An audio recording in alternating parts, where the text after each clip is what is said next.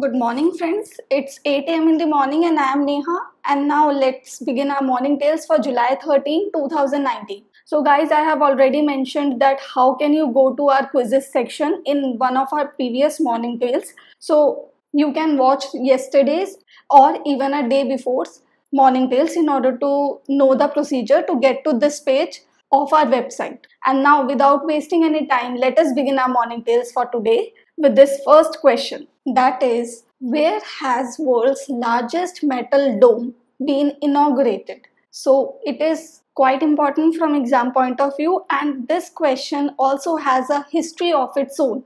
So we will be discussing all those things a while later. But first of all, what is the answer to this question? So the answer to this question is option B, Ukraine. So out of these five options, it is option B, Ukraine, where this world's largest metal dome has been inaugurated.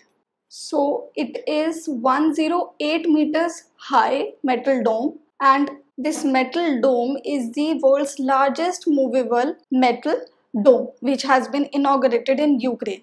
Now the project of building this metal dome was put into place in 2016 only, and this metal dome covers the confinement which was built immediately after the power plant disaster in 1986. Now I said power plant disaster, and this is the history of this question. So what has happened that in the year 1986 there was a nuclear power plant in Ukraine, and it was divided in 4 reactors or 4 units, and out of those 4 units, its fourth unit got accidentally exploded, and that was considered as the world's worst nuclear accidents. So this is one of the worst nuclear accidents in the world history. So basically there is a city in Ukraine which is named as Chernobyl, and in this area only this nuclear power plant was situated which got exploded in the year 1986, and this is the world's worst nuclear accident happened so far. And therefore, in order to cover the radioactive waves which are being emitted from this fourth unit, a confinement was built around it. And now, in order to cover this confinement only, this metal dome has been built. So this metal dome covers this confinement which restricts the radioactive waves emitting out of this fourth unit. So in short, you have to remember this thing only, that the largest metal dome has been inaugurated in Ukraine, and this metal dome covers the confinement of Chernobyl nuclear power plant which is located in Ukraine, and the nuclear power plant has had witnessed the world's worst nuclear accident in the year 1986. Apart from this, the other information related to this question is that this metal dome has been built at an expense of 1.5 billion euros. And now, why is this funding so important? This funding is important because it has been released by European Bank for Reconstruction and Development, as well as it is sponsored by 45 countries. So that was all about this question, but do remember this thing, that the world's largest movable metal dome has been inaugurated in Ukraine in the Chernobyl area. And now let us discuss our second question for today, which is, where did the second India-Russia strategic economic dialogue take place? Quite important dialogue it is, and recently it has been concluded. So from these five options, it is very evident that this economic dialogue took place in India only. Now the intriguing point is that in which city was it concluded? So there are five options: Guwahati, Chandigarh, Bangalore, Mumbai and Delhi. And out of these five options, it is the national capital, that is Delhi, where this strategic economic dialogue took place. So do remember this thing, because this is the second edition of this strategic economic dialogue. Apart from this, the other important information is that the first ever India-Russia strategic economic dialogue took place in Russia itself. And now the task for you guys is that you have to tell me in which city was this first Russia-India strategic economic dialogue took place. So now a little more information about this dialogue. So this dialogue focused mainly on 6 areas. And what are those 6 areas? These 6 areas are transport, infrastructure and technology. Second is agriculture and agro-processing sector. Third area is small, medium enterprises. Fourth area is digital transformation. Fifth is trade, banking, finance and industry. Basically, in order to develop these areas, both India and Russia will mutually coordinate. And the sixth area is tourism and connectivity. So these are the six main agendas of this dialogue. So do remember about this dialogue that it took place in the national capital of India, that is New Delhi. And do not forget to mention your answers that where did the first strategic dialogue took place. I have already told you the country, you have to tell me the city. And now let's move on to the next question of today.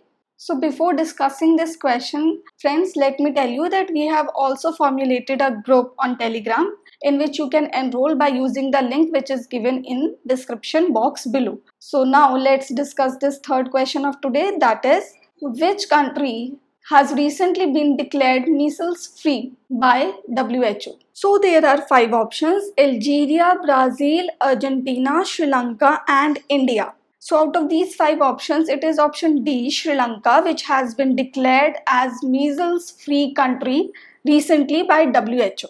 So the World Health Organization observed that this Sri Lanka has not witnessed any homegrown cases of measles since 2016. So there was no case of measles in Sri Lanka since 2016.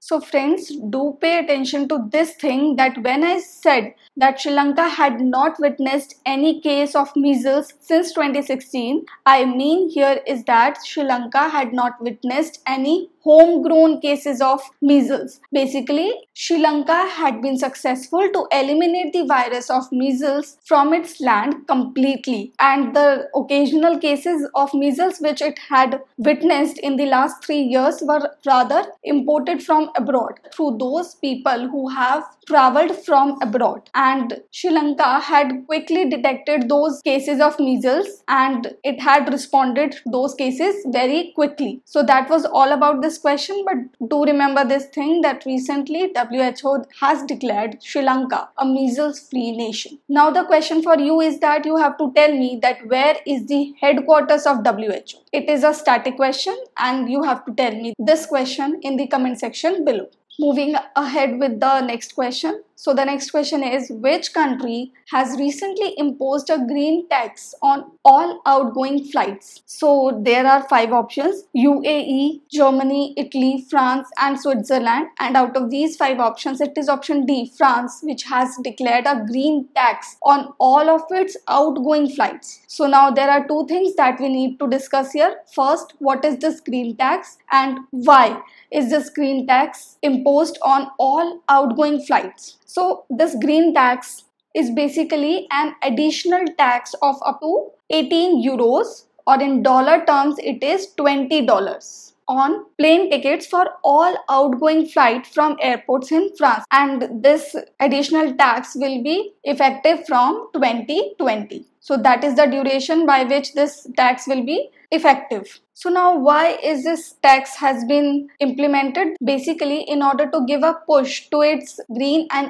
environment friendly initiatives, France has imposed this green tax, and this green tax will be utilized towards funding the less polluting transportation projects. So friends, another important thing here is that France is not the only country to impose such a tax. Before France, it is Sweden which had already imposed a similar kind of tax on its flights in the year 2018. And Sweden had imposed this tax in order to lessen the impact of air travel or the pollution levels in the country. So friends, that was all about this question, but do remember this thing, that recently France has imposed this green tax. So now it's time to move on to the next question. But friends, if you are liking our video, so do not forget to subscribe to our channel and press the bell icon for all the latest notifications. And now let's discuss this question. So this question is, which state has recently implemented Witness Protection Bill 2018?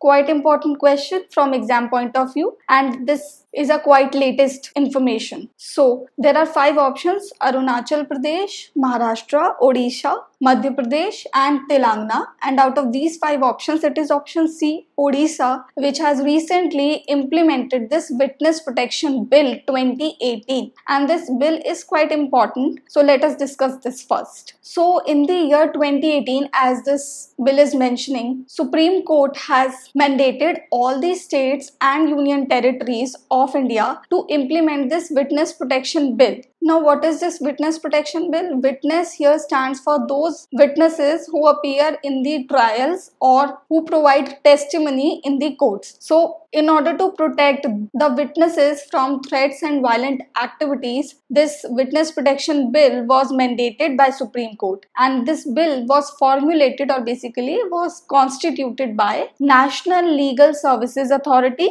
and Bureau of Police Research and Development. So the two authorities which have developed this Witness Protection Bill are National Legal Service Authority and Bureau of Police Research and Development. So under this bill, the face and identity of the witnesses are concealed to protect the witnesses in the state. So now friends, it's the comment time, and this is the static question which I have put here for you so that you can answer it in the comment section below. So the question is, where is Ranthambore National Park located? So friends, this is the static question. So you have to answer this in the comment section below, that where is this located, and it is quite a famous park. So Google it and then mention your answers in the comment section below, that where is this national park located. And now it's time to conclude our morning tales for today. But before concluding, I would like to mention that you can also read the daily current affairs PDF by going to this link. So it is available on our website, and once you click on the current affairs, you can get all the latest current affairs in comprehensive PDFs. Thank you so much for watching our video, and do not forget to subscribe to our channel and press the bell icon for all the latest notifications. Thank you so much.